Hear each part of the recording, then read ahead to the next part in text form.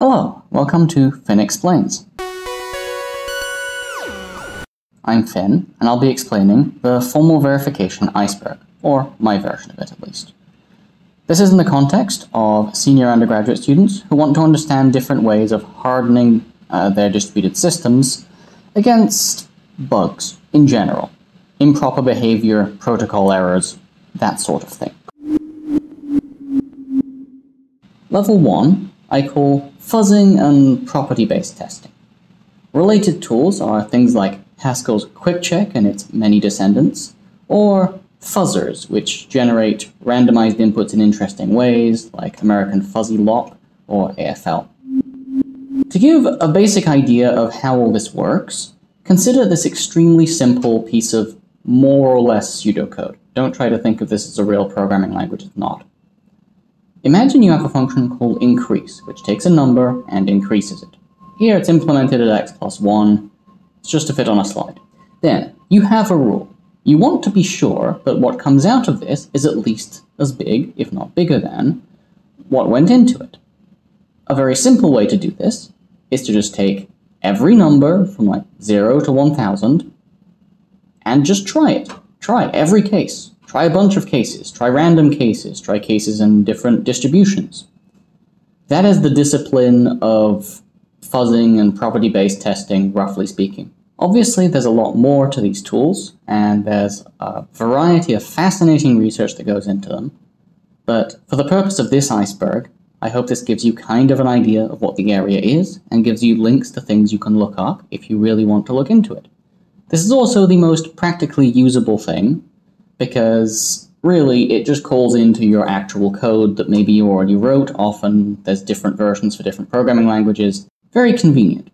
But as I step down into level 1.5, yes, I made fractional levels, you might begin to wonder, okay, that works on functions, single pure functions that don't have side effects, that is. But how do I do this on my distributed system? It's huge, it has threads and stuff. And the answer is basically, you mock out the scheduler. There's also a bunch of fascinating research into this deeper methodology for concurrent and distributed programs. Two notable tools are Coyote and Modist. You can go check these out, links in the description, if you want to learn more. For now, though, I'm just going to summarize. So, how do we apply this type of methodology of just running through a bunch of combinations to distributed systems? Turns out, mocking, or something like mocking, is pretty ideal. You just replace a bunch of stuff. You replace things like, I don't know, the pthread create library call, any of your asynchronous I/O functions, network stack. Just replace everything your system sees. Create a complete virtual reality. Well, one that's good enough for testing anyway. And then, just puppeteer your system. If your I/O is going to behave a certain way under test, force it to behave a bunch of other ways. See if your system still works. This is still kind of a stochastic method. There's obvious problems when it comes to which combinations do you choose? Which inputs do you choose? How do you combine all of these things to get any kind of reasonable coverage of your code? That is all why this research is very interesting, and why the tools are not just a for loop and a bunch of funny library patches. There's a lot of stuff that goes into this. However, at a high level, this is basically what it is, and I hope that this has some practical use to you, perhaps. Again, these kind of 1.5 levels are the most accessible form of formal verification. Now, moving down to level 2. Model check. The tools that I reference here are actually quite diverse. So I'm talking about Pigo, TLA+, Alloy. Pigo, for example, is kind of an imperative programming language. TLA+ is a bunch of set theory. Alloy is kind of this constraint satisfaction system. The point of this all is that we have departed from traditional code. You're going to express your system some which way, and you're going to basically end up with the core protocol logic with a bunch of pieces missing. That doesn't mean your system is strictly incomplete, but it means that you've probably scoped your problem and your reasoning to more so the logical foundations of your application. You will probably not be checking details like packet parsing, like how the TCP stack actually works. You will more so be looking at something like this. Consider, again, this imaginary programming language, or modeling language, where we have a producer and a consumer. Yes, that example that you probably remember from your intro to parallel programming or concurrent programming. The producer sends stuff, the consumer listens and receives stuff. So given these two definitions of producer and consumer, we can see a clear relationship between them. But already, there's quite a lot of things that can happen just because we have two concurrent entities. Now let's just map that out. Just start at the beginning and explore what's possible. This is the core concept of model checking. You have this concept of a state, then you have transitions from state to state, and different states have different properties, and different transitions have different conditions. This can get quite complex. So let's just examine some of the possibilities here. Let's say that we start with no messages in flight, the producer is idle, the consumer is just listening. Let's assume it started. You could model the starting process as different states and transitions, but I chose not to, and you can choose this. The first thing that we can observe, the only thing, in fact, from an empty state, is producer sends a message. The consumer can just sit there, but it's not going to receive anything because nothing was sent, right? Then, once we've sent a message is in the ether. Again, we should have some understanding of what that means. Is it floating out of order? Is it sent on a TCP queue that is going to have forced order? That's kind of up to us to determine, and I'm just hand-waving this for the purpose of these graphics. The next step, we actually branch. It is possible that the consumer immediately receives the message, at which point we assume the message will no longer be in flight. Or the producer can send another message, and then at that point you have two messages in flight. Then the consumer might receive one of those two possible messages, and we're back to the previous state again. Or we could consider, what if the producer sends 3 concurrent messages? Being able to consider more or fewer messages is an important parameter here. Understand that if we considered infinite messages, this thing would have infinite size. It would just go down and down and down forever. The point of model checking is not so much to cover everything, but to cover everything up to some point or other, or many things up to some point or other. There's different approaches that vary in their trade-offs. But the point is, you can now use this graph to mechanically assert interesting things. Like, for example, the consumer cannot receive a message that was not sent. Or, if you care about the network behavior, for example, if the network is able to have duplication, let's say we're working with UDP, it is possible that you receive MSG, but that it's still in flight and you receive it again. You would end up with a more complex graph, and then your producer-consumer would have to work harder to maintain the original rules. At which point it becomes very interesting to assert things like the consumer only receives the set of messages that was sent, or something like that. The conditions get more complex, the graph gets more complex, and in practice, these graphs are thousands, hundreds of thousands, millions of nodes, insane, incomprehensible transitions, and the key to this is you state rules. Simple sounding but subtle rules, like, as I was saying a minute ago, the consumer only receives what the producer sent. The more complex your system, the more powerful it is to reason about that rule. That, I would say, is what you really need to understand from model checking. Again, panning back to our iceberg, the tools that I'm citing are actually quite different in behavior, but overall, they all somewhat do this thing in some way with some trade-offs. Our initial trade-off, in fact, you'll have noticed, is enumerating the states. That's a huge deal. If I want state 1000, I'm going to have to generate a lot of graph to get there, and if I actually store all of that, I mean 1000 is fine. Modern computing is very powerful. But 10,000, 1,000,000, there's kind of a combinatoric explosion, and I'm leading in to symbolic reasoning, level 3. For example, symbolic reasoning tools that I'm aware of are Daphne and Ivy, both of which have been used to build real distributed systems. Instead of enumerating cases, which is powerful and useful, we think about cases in a more logical sense. So this is where we get the chalk and the blackboard out.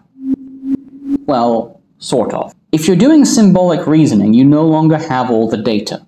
So you have to work with the idea of the data. And the traditional way to do that is, for example, with our various forms of mathematical induction that we know and love from our theory classes. For instance, prove base case, assume property holds for state Sn, prove the property holds for state Sn plus 1. And with the wonders of our symbolic reasoning tools, we can actually guess most of the proof, but not all of it, especially inductive properties. Actually figuring out what to assume is not really a solved problem. So you're going to have to put on a bit of your thinking cap, get a hot drink, and reason your way through the problem. This is a bit more tricky than you might be used to if you're just doing some of the higher levels, and requires a certain amount of theoretical background to use properly. However, let's look into it a bit, because I think it's still quite understandable.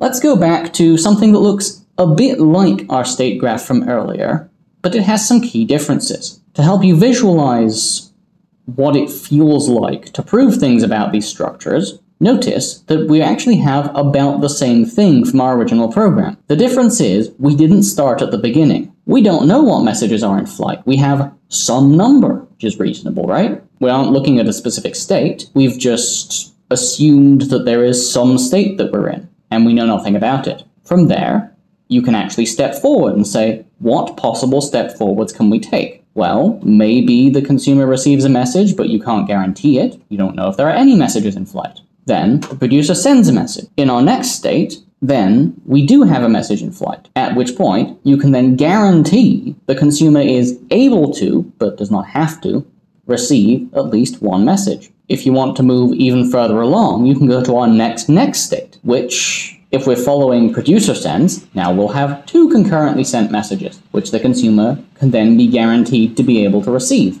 in principle at least, and so forth. You can go next, or you can go to previous, or whatever it is. You can navigate this structure as an abstract thing and sort of unfold what you do and don't know about it. Using this type of reasoning, you may then build an inductive proof, like you're used to. Some of you may have seen how to do inductive proofs over structures, and that is exactly what this is. For those who didn't, this is what that is. But that's enough of the diagrams and the going into detail for that part. This has been the symbolic reasoning part, and this opens up something of a Pandora's box. Notice that I said that the algorithm can help you guess the proof. In fact, it will try very, very hard to guess the proof. It is an NP-complete problem to do this. That doesn't mean it's impossible. That's actually a common misconception. It just means that any attempt to solve an NP-complete problem will potentially end in infinite computation. Honestly, that's about the same as the problem with model checking. Like, if you forget to correctly stop it in the right place, like you say, oh, just omit that line where you assume that the producer never sends more than 3 concurrent messages. You go for coffee and you come back and your computer is melting with 1 billion states explored. Maybe more like 1 million. It doesn't explore them that fast. In symbolic reasoning, it's quite possible to also melt your symbolic reasoner just by accidentally giving it some random thing that it gets stuck on. This is a normal thing, and the tools have pretty good timeout and interrupt support, because of course you would need that. But what if I told you that at some cost, conditions may apply, you can avoid this? That's how we go to level 4. And I won't explain this very much because honestly, a lot of the concepts are very much the same. You have common theorem provers. Their names would be things like coq, C-O-Q for the rooster in French. You have Agda, you have Idris, not Idris Elba. I don't think we've been able to make a proof mechanism out of someone's movie career yet, though we have managed to make Magic the Gathering Turing complete. In practice, applying this to distributed systems, we've got Iron Fleet, diesel, which are each ways of constructing full machine-assisted mathematical proofs of correctness of a system, and then having built that system and actually having it run. Not to go into too much detail, but essentially, interactive proof-based methods are the same as the symbolic methods, except with a lot more content. Every time the system would guess or fill in a bunch of proof steps, you have to basically input these yourself. What I'm trying to say is basically, it's not so much that you need a graduate degree to be able to use this type of system, but using this type of system may be worth a graduate degree. Of course, it's not all towers of little mortarboard caps and multiple cups of coffee. There are also quite a lot of tools to help you. While proof-based methods are very manual, there are quite a lot of techniques and tools that can help you along. For instance, most theorem provers come with very powerful macro systems which allow you to construct proofs very easily. There are also many libraries of pre-built proof steps, some very sophisticated. So in a way, you got a lot of help. It's just the fundamental difficulty bar has risen somewhat. And that's basically all I have to say about this type of methodology. I wouldn't encourage this as maybe your first attempt, but do consider that these tools are always getting better. Someone will probably innovate and make them more usable. And wait a second, where was I?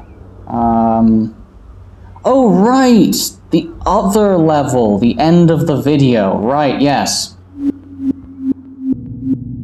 This whole time, we've been talking about testing systems. We even ended up with complete, worked proofs of why these systems are correct.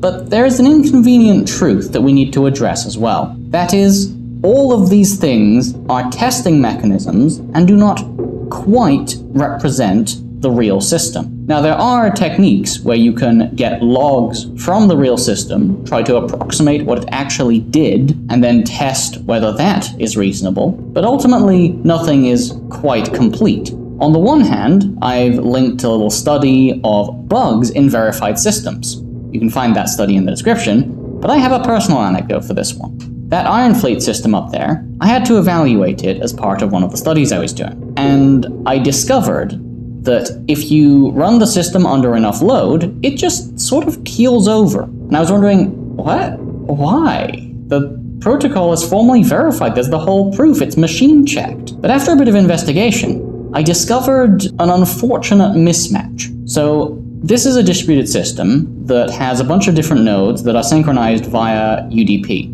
And to use UDP effectively, the simple wisdom is if it doesn't work, try again. It can just transiently fail. What they forgot to say is, in practice, UDP packets have an upper size limit. That size limit is some smallish number of bytes, hundreds, maybe 1,000, but it's there, and they forgot to actually specify that. It's understandable, really. Arbitrary size is quite natural in a theorem prover, fixed size takes more effort. But the problem is, since they verified under the assumption that all failures in UDP will go away if you try again, eventually, maybe, their system was not written to chunk their data into pieces that would actually send properly on a real connection, and so it would try to send bigger and bigger messages. This is somewhat load dependent, so it would work under smaller load with less data. But if you run a heavy benchmark on the system, the synchronization messages get bigger, and eventually it builds a synchronization message which is too big for UDP to send,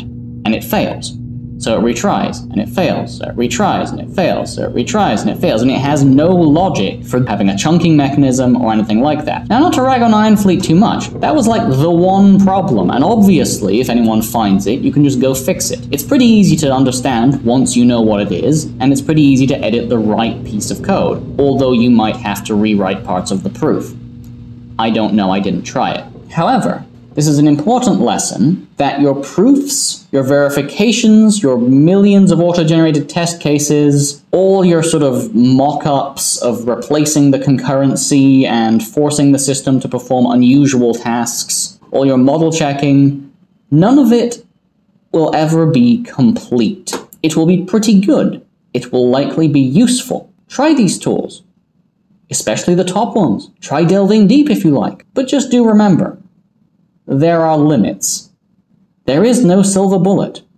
You can just do your best and maybe catch some more bugs, and that's fine. This is the actual end of the video. I just want to give a shout out to Pigo, which is the project for which I've been the lead developer. Go check it out. The other projects are cool too. Feel free to reach out if you want to collaborate on anything or if you have any questions. I'm happy to answer those. Otherwise, thank you for listening, and have a good day.